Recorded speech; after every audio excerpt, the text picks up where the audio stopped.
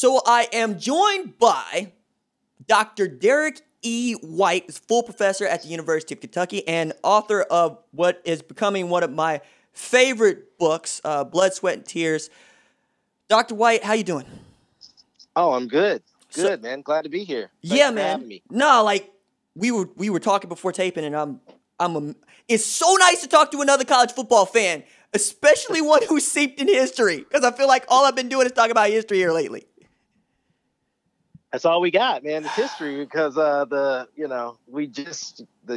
game is just opening back up, and it might close before it even starts. Oh man, and I'm having to cover it every single day. So there were things in your book that focuses on Jake Gaither and FAMU Rattlers that hit so close to home for me, one, but also allowed me to fill in gaps in what I already thought that I knew and things that I don't. So for one, the number of teachers in black community, particularly in my house and in the friends and houses of my friends, my middle school teacher in Panama City, Florida, is a FAMU grad. My principal at that same middle school was a FAMU grad. He played offensive line at FAMU.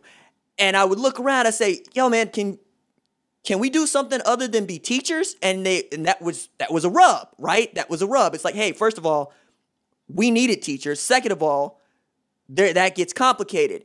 And you, in this book, have really laid out and done a great way of uncomplicating so many questions that I know many have, myself included. But I want to start with some positive here, which is that heyday of like 1967, right in there at the end of segregation, when Grambling, FAMU, Tennessee State, Prairie View A&M are all really just churning on all cylinders.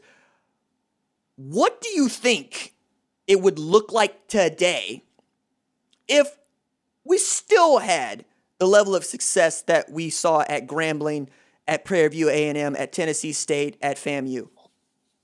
I think you would see black colleges would be they would be comparable to what we think of as, many of the state universities, right? Like I think they wouldn't be flagships. I think, because I'm in higher education, I understand how flagships work, right? Mm-hmm. The University of Florida, University of Kentucky, University of Oklahoma Texas, has more right.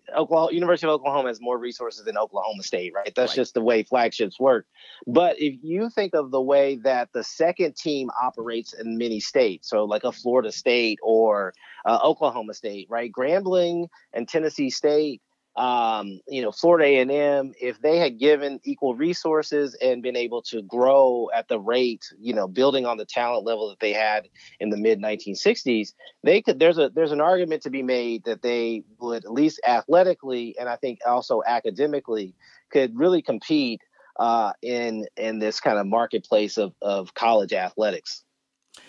You write, as this is coming apart with integration and with the infuse of money from television, about the 1978 FAMU squad that, is really great. And then I was looking at Rudy Hubbard coming from Ohio State, and that made me think about 1938, right, with Bill Bell and Jake Gaithers.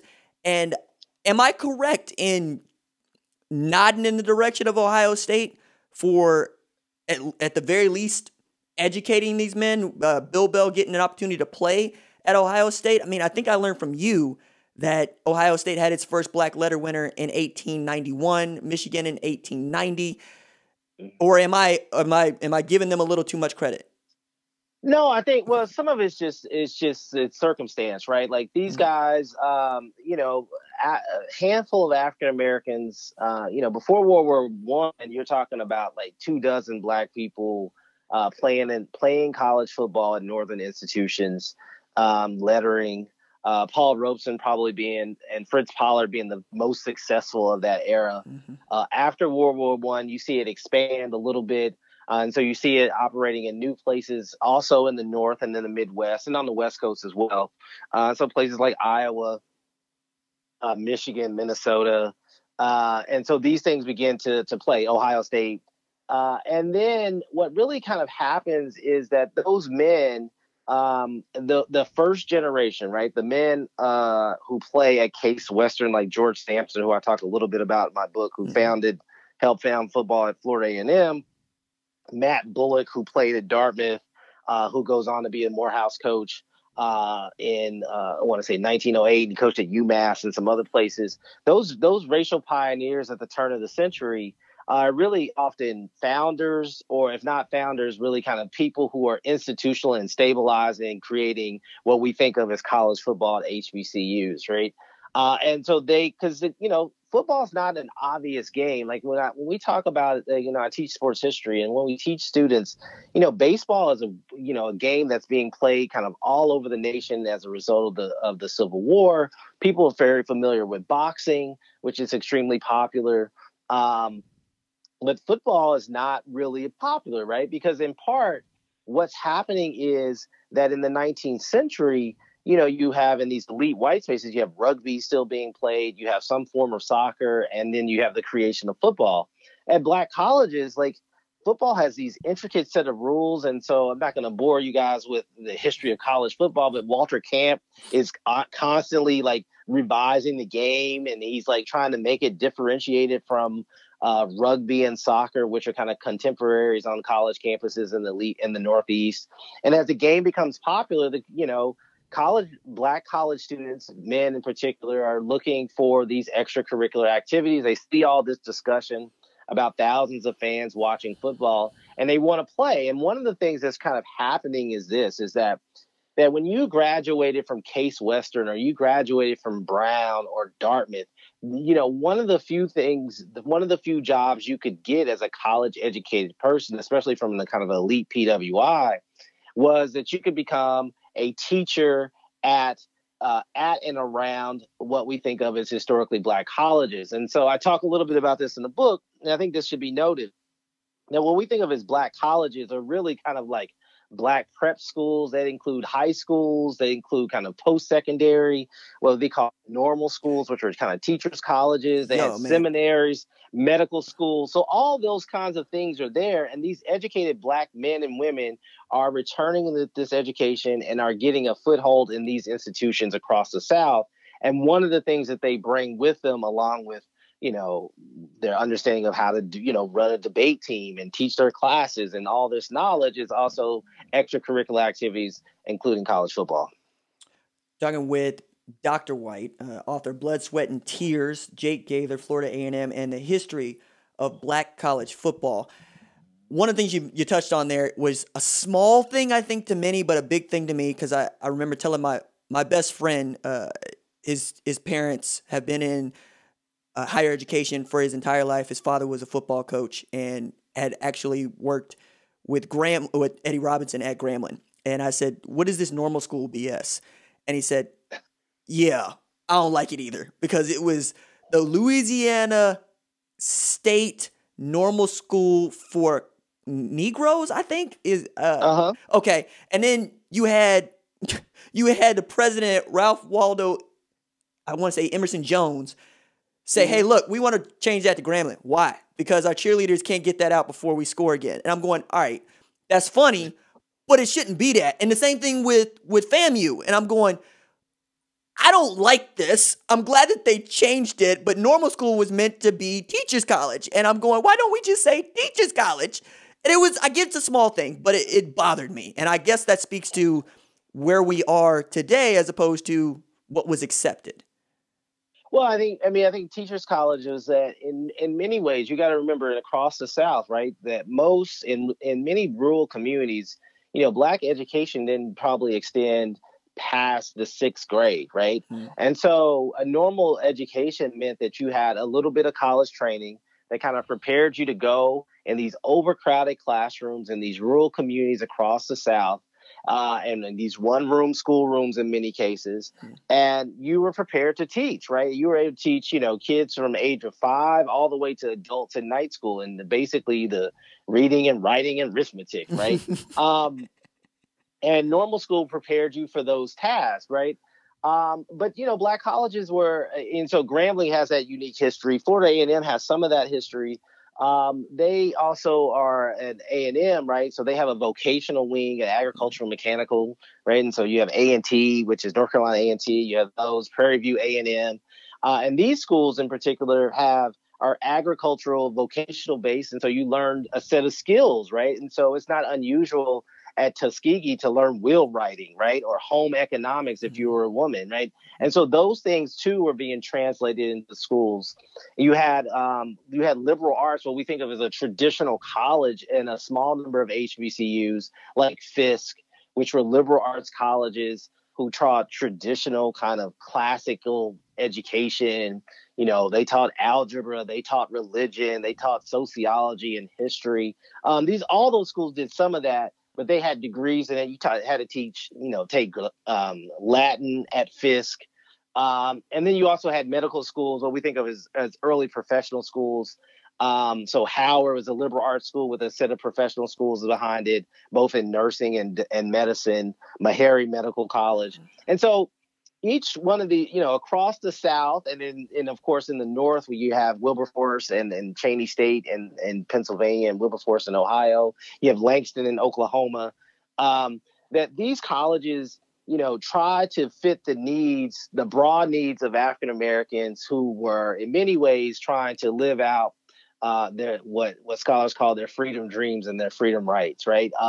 That were being curtailed by Jim Crow and on the backside of slavery, right? And so I think that there's, we get, I think the nomenclature of how we describe those schools can feel abrupt and jagged to our to our contemporary ears. But I think it's also, like I always tell students, is we have to think about the moment in which they're created. Mm-hmm. And I think it also speaks to the aspirations of these institutions that they themselves called themselves colleges, right? That they wanted to be known as colleges, even though many of them barely had college curriculum, and most of them didn't even have that many college students. They had more high school students, normal students, vocational students, than they had what they thought of as college students. One of the things you helped me understand was what the Orange Blossom Classic. See, I did it again. Orange Blossom Classic was and what it represented, because I grew up with the Bayou Classic, right? And I think that, like, my parents know about the Orange Blossom Classic because my parents are boomers. But I was taught a bit about it while we still lived in Florida. Moved to Tulsa when I was 13 and been here ever since, more or less. I had no idea that this game had been going on pre-World War II and that it became the de facto national championship game. I was always told that it just was.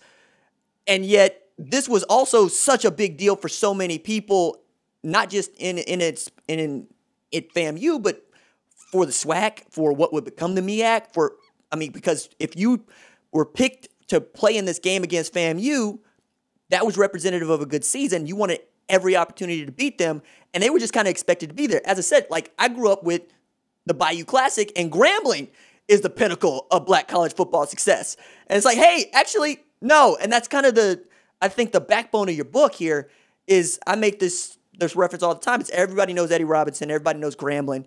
But if I bring Jake Gaither's name up, it doesn't resonate, even as he was a much more successful football coach.